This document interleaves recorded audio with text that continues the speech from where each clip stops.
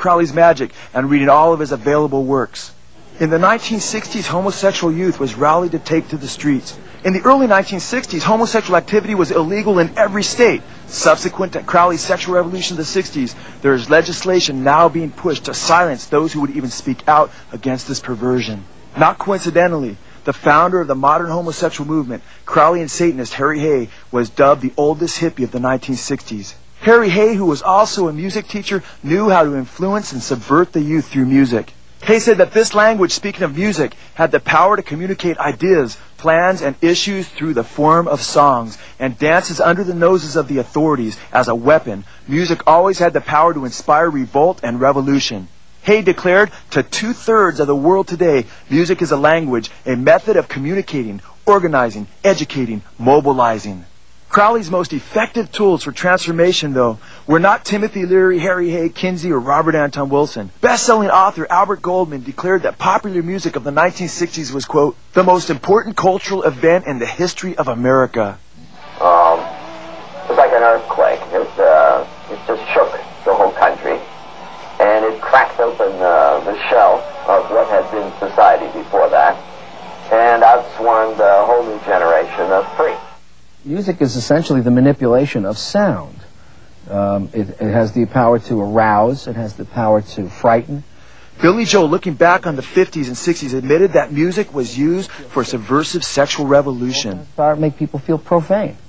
You know, all those things they were saying about rock and roll in the early days, saying, oh, it's going to subvert our youth, it's going to make them all want to have sex, it's going to make them all go crazy. They were right. In 1964, rock's most popular group of all time came singing, I Want to Hold Your Hand. And after the world's youth gave their hand to them, they took them on a journey into drugs, permissive sex, Eastern mysticism, and Satanism. When the Beatles came around, everybody freaked. They just loved the look, they loved the music. It really revolutionized the way people dressed. It revolutionized the way people wore their hair. It started, I think, a revolution in America. It is hard to overestimate the impact that the Beatles had on the world at large, as youth by the millions were given a form of emotional shock treatment. They influenced everything that I've ever done. I even remember, growing up hearing Beatles songs, and all their songs are timeless. They built the structure for rock and roll. The Beatles actually were bringing everybody along with them on their voyage of their discovery. Beatles went out and took the world by storm. I grew up with them.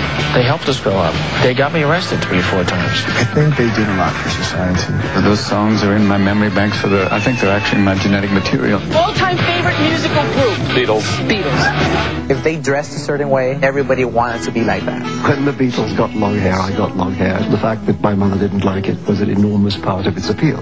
Millions were seduced by the music and image of the Beatles to trade in their biblical values for Crowleyan ideals. I had this theory that the Beatles were actually the 4 horsemen of the apocalypse.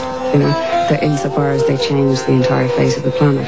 If people know it or not, they've all been influenced by the Beatles, in our generation, because we've grown up having that be a normal part of our culture.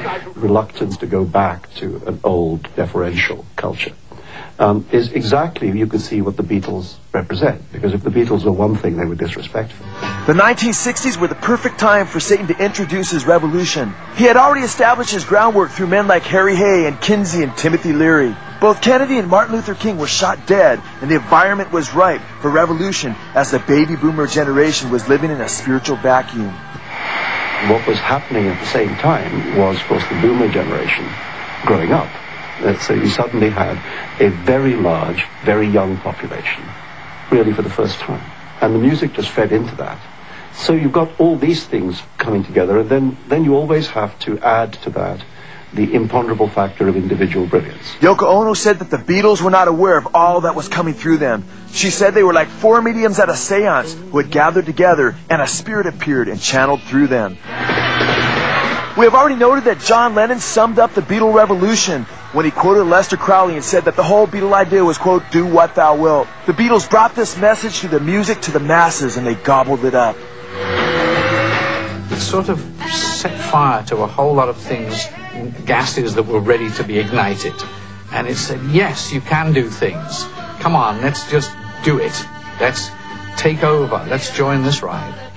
The Beatles came along and everything changed. It suddenly became about young people will decide what goes on. Young people will decide how we dress. Young people will decide the music we make. And all of that culture, which we now take for granted, happened for the first time then. I think the music of the Beatles had a phenomenal effect upon the whole world. It was through the influence of the Beatles that millions of youth around the world were almost overnight turned away from Christ to the gurus of the East.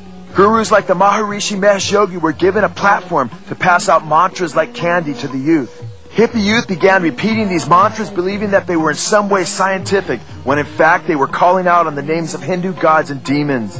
Yoga is actually a word that means to yoke and speaks of yoking with pagan gods. God's word warns that these false gods are actually demonic beings, and Jesus Christ warned against the repetitious praying of the pagans. Well, before the Beatles came around, I don't think Indian spirituality and things like that were an everyday part of Western culture. It was entirely the hippies, thanks to the Beatles, who decided to, go to India and, discover yoga and meditation. Now we all have yoga on every corner. There was never anything like that before they came along. They really wanted a spiritual revolution, a transformation. It was time for a generation to assert themselves. And this is the revolution that the Beatles caused. This revolution was challenged after John Lennon claimed to be more popular than Jesus Christ. This was a wake-up call to many young people around the world as they took to the streets and publicly destroyed their Beatle albums. Don't you forget what the Beatles have said. Don't forget to take your Beatle records and your Beatle paraphernalia to any one of our 14 pickup points. Sadly, this wake-up call did not last very long, as society at large fell back asleep, and the Beatles would launch their next assault with Sgt. Pepper's Lonely Hearts Club Band. The rock musical Hair epitomized the doctrines of the 1960s as it exemplified the ideals that were at the heart of the rock and roll hippie movement, which were in fact largely based on Crowley's teachings. In 1969, the London Times declared Aleister Crowley as one of the, quote, makers of the 20th century. British journalist Gavin Baddeley, who is a member of the Church of Satan, said that it is, quote, easy to see how a Crowley might interpret the age of Aquarius as the Eon of Horus, predicted by Crowley. A lot of people were doing what they wilt. He went on to say the free love and wanton drug abuse so central to Crowley were now common practice among many young people. Anger happily announced Crowley's dictum that the key to joy is disobedience, and declared not only was the Eon of Horus upon us, but the Eon was Lucifer. Kenneth Anger, the co-founder of the Church of Satan, said, quote, Christianity has had its day. Crowley said it would be replaced by the Eon of Horus, who is the crowned and conquering child. Kenneth Anger said of his film Lucifer Rising, which was about the rise of Satanism in the 1960s, that it was, quote, a film about the love generation, the birthday of the Aquarian age, showing actual ceremonies to make Lucifer rise, the rebel angel behind what's happening in the world today. Indeed, even as Aleister Crowley had taught that the new age of Antichrist would dawn when Horus was aligned with Mars, Aquarius, the song from the rock musical Hair, declared that the new age had begun in the 1960s as Jupiter had aligned with Mars. When the moon is in the 7th house and Jupiter